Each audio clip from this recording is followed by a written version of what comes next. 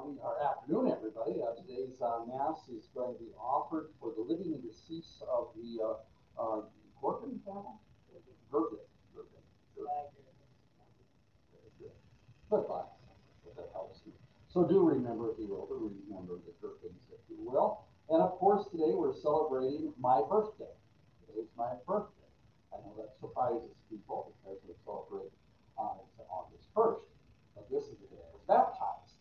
So I was baptized and born into the church on the feast of St. Clare. So, and of course, St. Clare's a Franciscan, so we remember the TORs that were serving the parish. As a matter of fact, if you go over by St. Joseph's altar, you will see an image of St. Clare on the wall there, as we do remember the TORs of our 100th anniversary. And patron saint of place of vocations to religious life, patron saint of Caesar, patron saint of television broadcasting. She was, of course, this was the 11th century, and she was now the patron saint of television broadcasting. So it gives you a little opportunity to think about that for the homily. So as we honor St. Clare today, let us begin with the entrance antiphon. And let me get that 1 second here. Let's see if we're on the same song sheet. Let's see.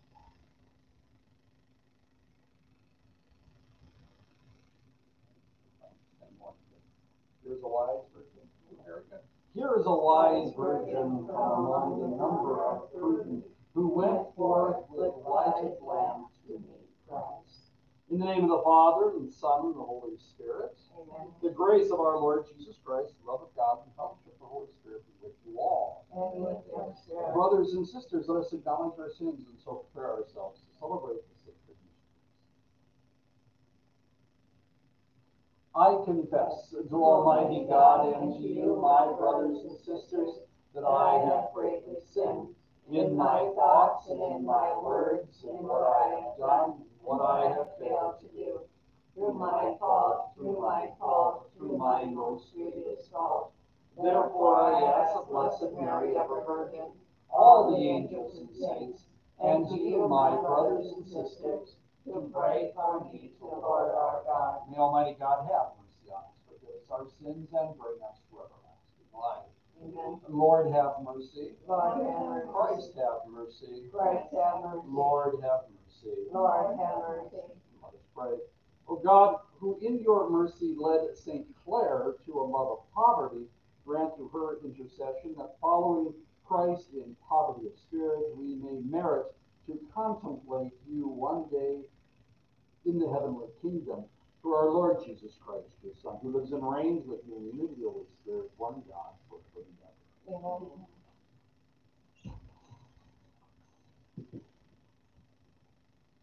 A reading from the book of the prophet Ezekiel. The Lord God said to me, as for you, son of man, obey me when I speak to you.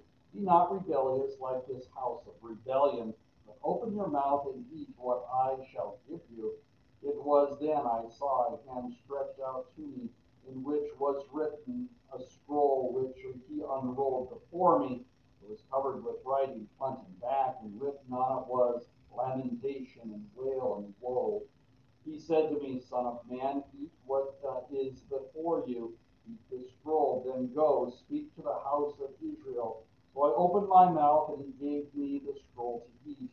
Son of man, he then said to me, feed your belly and fill your stomach with this roll I am giving you. I ate it, and it was sweet as honey in my mouth.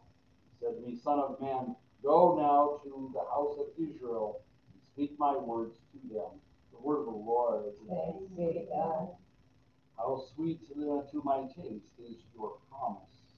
How sweet to my taste is your promise. In the way of your decrees I rejoice, as much as in all riches. How sweet to my taste is your promise. Yes, your decrees are my delight, and they are my counselors.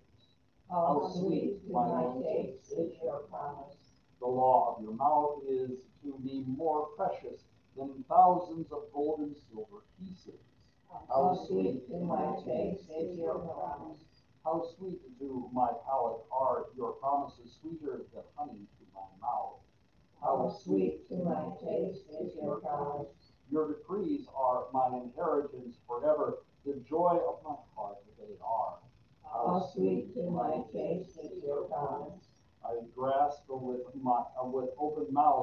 in my yearning for your commands. How sweet to my taste is your promise. Alleluia, alleluia, alleluia. Alleluia, alleluia, alleluia.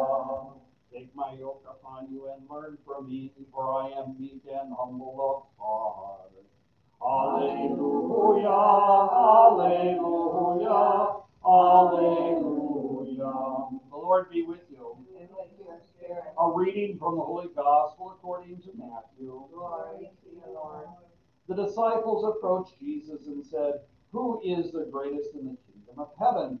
He called a child over, placed it in his midst, and said, "Amen, I say to you, unless you turn and become like children, you will not enter the kingdom of heaven. Whoever becomes humble like this child is the greatest in the kingdom of heaven. And whoever receives one child such as this is in my name receives me. See that you do not despise one of these little ones, for I say to you that there are angels in heaven always looking upon the face of my heavenly Father. What is your opinion? The man has 100 sheep, and one of them goes astray. Will he not leave the 99 in the hills and go to search for the stray? And if he finds it, amen, I say to you, he rejoices more over it than over the 99 that did not stray. In just the same way, it is not the will of my heavenly Father that one of these little ones be lost. The gospel of the Lord. Praise to you, Lord Jesus Christ. As I said to you before, my mother, when she was growing up in Jamestown, she was a shepherdess, and she'd always say to me whenever she'd hear these gospels with sheep being referred to, she'd always nod her head and say, "I don't like being compared to sheep because they really are dumb animals. You know, they're very passive and dumb."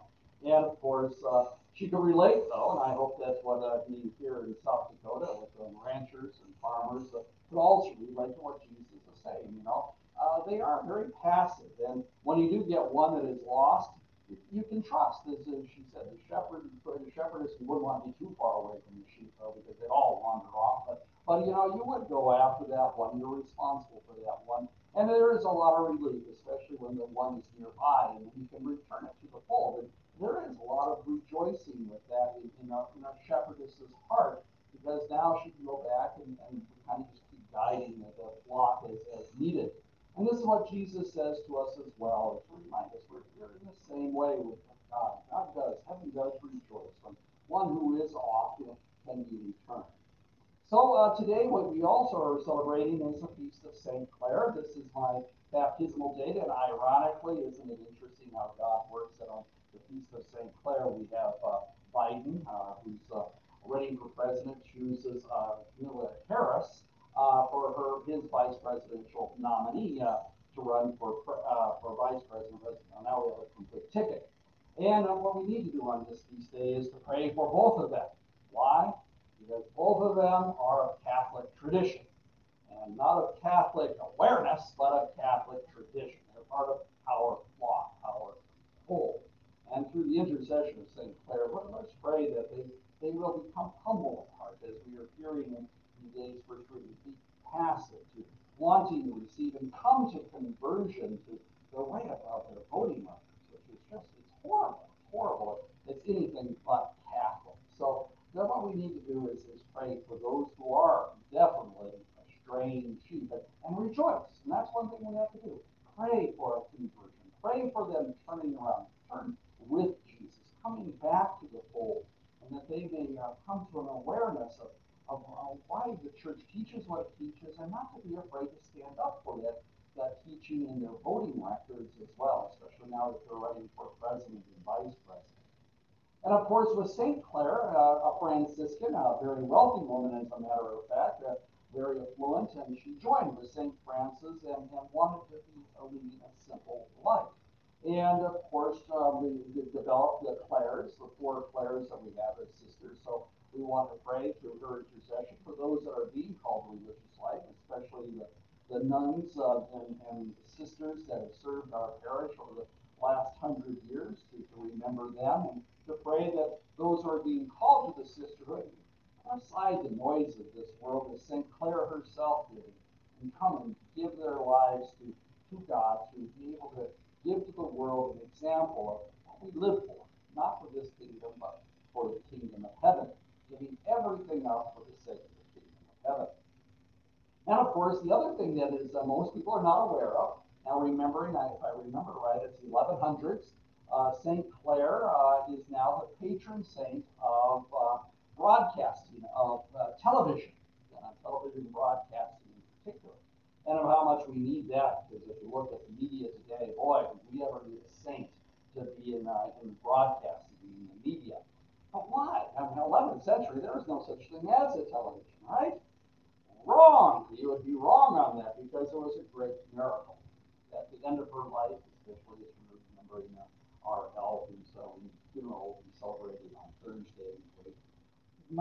St. Clare was in the same situation. She was sick, very, very sick, and they had to keep her in her cell. And of course, she wasn't able to attend daily Mass. And of course, as a nun, she wanted to be there at Mass. And God provided a great miracle. On her wall, there was given to her the vision of what was occurring down in the church. So she was there watching Mass. She was the very first TV Mass being broadcasted, given to her, that special grace, that she would be able to attend Mass, at least in her cell, with that vision on her cell wall. And it is because of this vision, because of this great miracle, that we do give her the patroness of broadcasting, TV broadcasting, especially when it comes to broadcasting to the Catholic message in the Catholic media. And of course, after she would watch Mass on her cell wall, she'd come and give communion would be brought to her. So how appropriate, especially as we're having a pandemic and having live stream here, that we do, through the intercession of St. Clare, ask that we too are able to bring into the 21st century that media, especially when it comes to the message of the Eucharist and the importance of the Mass. So with that, let us now stand together as the people of God, as we join with those that are watching us by live stream, and now join our prayers through the intercession of St. Clare to present to our Heavenly Father the needs of our world, and to give Him thanks for the blessings He has bestowed upon us. So Heavenly Father, we do turn to You now and present to You those individuals who are leading our world, those who have been given the responsibility of the common good, especially during this election year, those who are wanting to take on the responsibilities. Heavenly Father, send Your Holy Spirit to enlighten them, like Ezekiel, that they will swallow the scroll and be able to speak Your words, to be able to bring about the common good according to Your will and serve it well. We pray to the Lord. Lord, hear our prayer. And we do pray, Heavenly Father, for the lost sheep of the church. We do remember the Vice President Biden himself, who declared himself to be Catholic, and Amelia Harris as well, and of Catholic tradition, that they too come to an awareness of conversion, and that they will, in their voting records and their speeches, will stand up for the gospel of life and reject our culture of death. We praise the Lord. Lord, hear our prayer. Now, Heavenly Father, we also pray for those that are in broadcasting through the intercession of St. Clare, that they too will recognize their need for humility, and also to be able to comply to the common good, to present the natural laws that have been given to us by You, that we are promoting those instead of our own will. So, and unlike what we have in today's first reading, where there is woe and desperation and desolation, that by the media that they can bring hope and truth. We praise the Lord. Lord, hear our prayer. Now, Heavenly Father, we also want at this time to give You thanks for all the blessings that You have bestowed upon us. I'm not quite sure where the rain is for the farmers right now, but we did have a very good rain yesterday. All the blessings that we do ask of You, hear us in our thanksgivings, and yes, the farmers and ranchers, keep them safe as they literally do feed the world by the work of their hands. May they have a prosperous, a profitable, and successful harvest this year by Your grace. We pray to the Lord. Lord, hear our prayer. Now, Heavenly Father, we present to You those individuals for a deal amongst us, and again, through the intercession of St. Clare herself, who knew what the extended illness was all about, we now ask you, Heavenly Father, to send your Holy Spirit upon these individuals, that they may have courage to endure the cross they're carrying at this time. And yes, we pray for their quick recovery, that they may return to your altar of praise with us soon.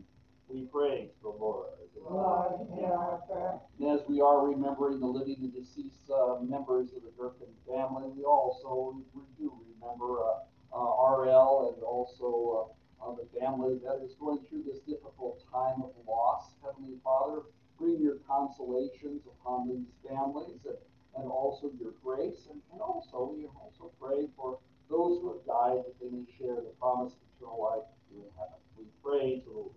Lord, hear our prayer. Now we turn to you with those petitions that are dearest to our own hearts, and present them to you at this time.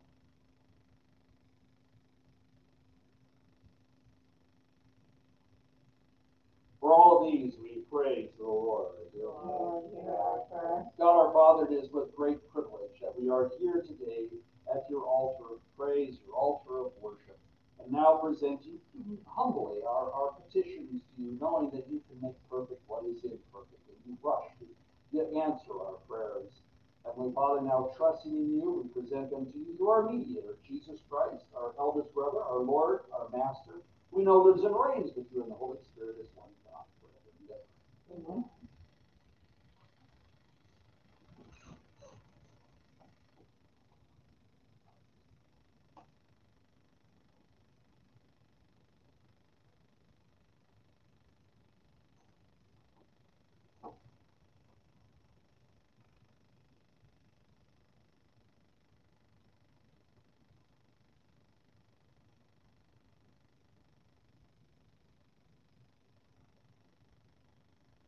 Blessed are you, Lord, God of all creation, for through your goodness we have received the bread we offer you, fruit of the earth, and work of human hands, will become for us the bread of life. Blessed be God forever.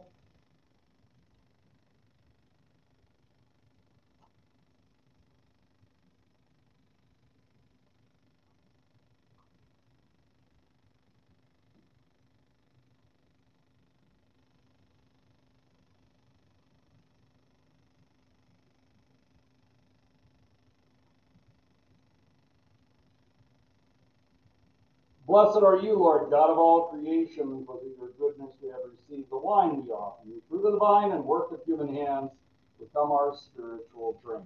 Blessed be God forever.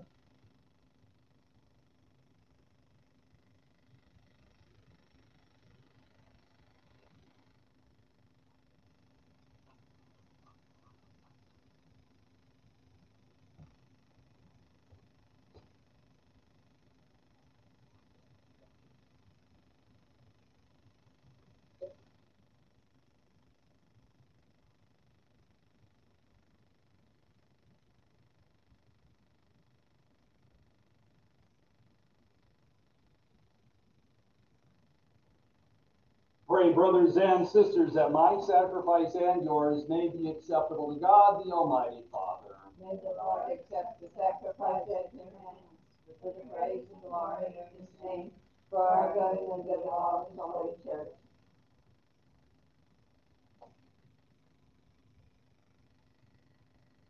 As we proclaim your wonders, O Lord, in the Virgin Blessed Clare, we humbly implore your majesty that as her merits are pleasing to you, so too our dutiful service may find favor in your sight, through Christ our Lord. Amen.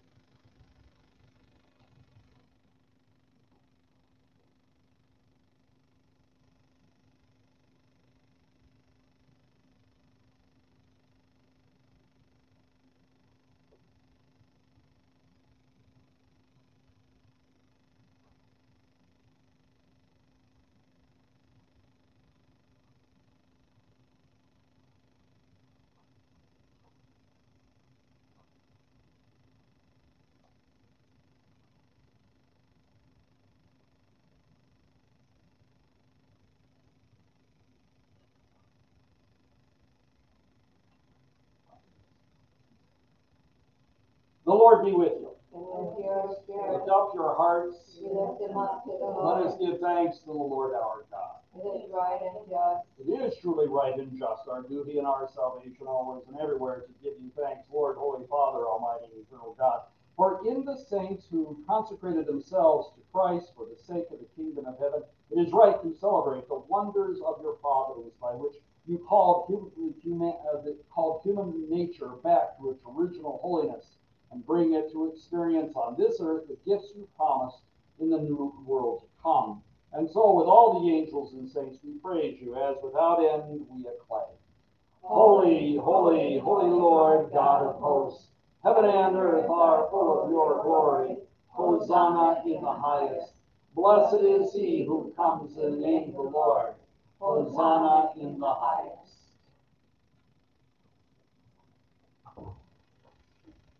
You are indeed holy, O Lord, the fount of all holiness. Make holy, therefore, these gifts, we pray, by sending down your Spirit upon them like the dewfall, so that they may become for us the body and blood of our Lord Jesus Christ. At the time he was betrayed and entered willingly into his passion, he took bread and giving thanks, broke it, gave it to his disciples, saying, Take this, all of you, and eat of it, for this is my body, which will be given up for you.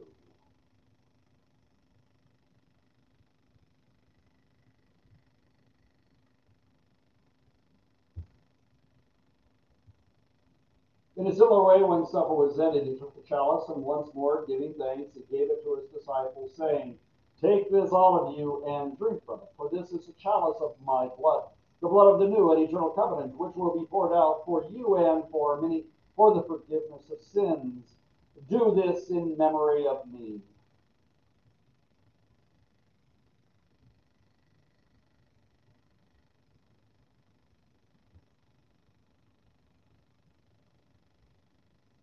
Mystery of faith. We proclaim your death, O Lord, and profess your resurrection until you come again. Therefore, as we celebrate the memorial of his death and resurrection, we offer you, Lord, the bread of life and the chalice of salvation, giving thanks you let us worthy to be in your presence and minister to you. Humbly we pray that partaking of the body and blood of Christ, we may be gathered into one by the Holy Spirit. Remember, Lord, your church spread throughout the world, and bring her to the fullness of charity, together with Francis, our Pope, and Donald, our Bishop, all the clergy. Remember also our brothers and sisters who have fallen asleep in the hope of the resurrection, and all who have died in your mercy. Welcome them into the light of your face.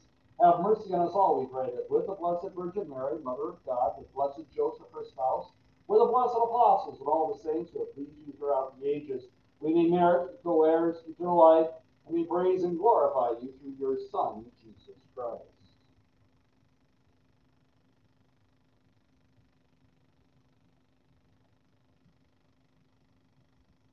Through him and with him and in him, O God, Almighty Father, in the unity of the Holy Spirit, all glory and honor is yours, forever and ever. Amen. At the Savior's command and formed by divine teaching, we dare to say, Our Father, who art in heaven, hallowed be thy name. Thy kingdom come, thy will be done on earth as it is in heaven. Give us this day our daily bread, and forgive us our trespasses, as we forgive those who trespass against us.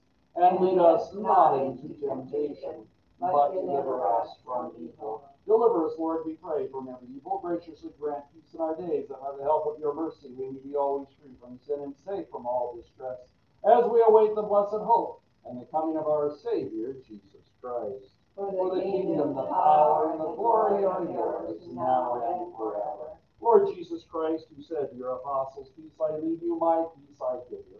Look not on our sins, but on the faith of your church, and graciously grant her peace and unity in accordance with your will, who live and reign forever and ever. Amen. Peace of the Lord be with you always. And with your spirit. Lamb of God, you take away the sins of the world, have mercy on us. Lamb of God, you take away the sins of the world, have mercy on us. Lamb of God, you take away the sins of the world, grant us peace.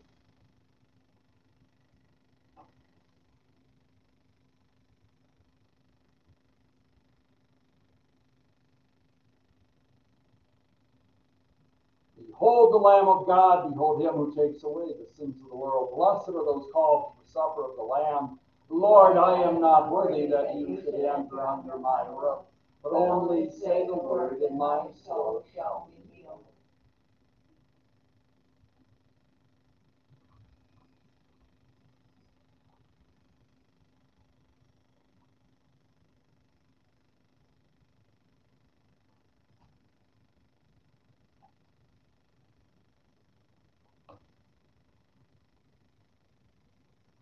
And again, if you will take up your word among us, or you're living with Christ, let us say together the communion antiphon as we honor St. Clare today. Behold, the bridegroom is coming, to come to meet Christ the Lord.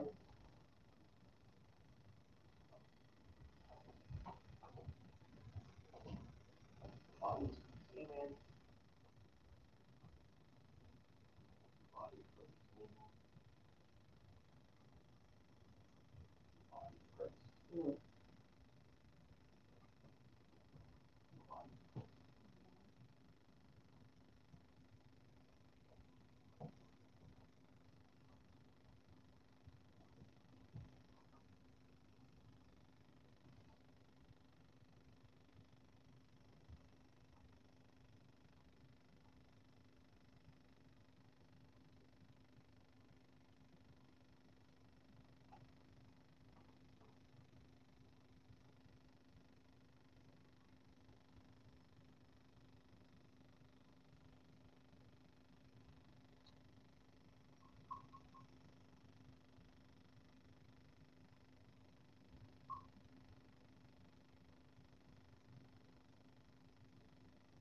And again, if you will, do remember to pray for the living deceased members of the Kirk and family from whom we offer this Mass.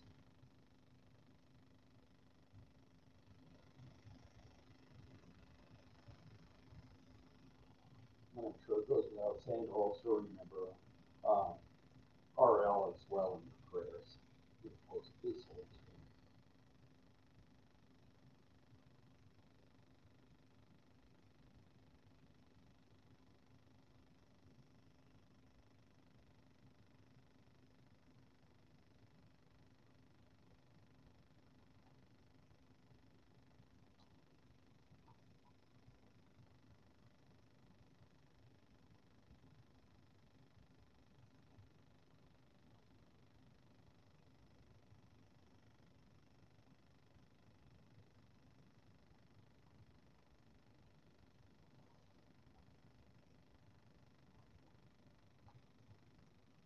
And let us pray.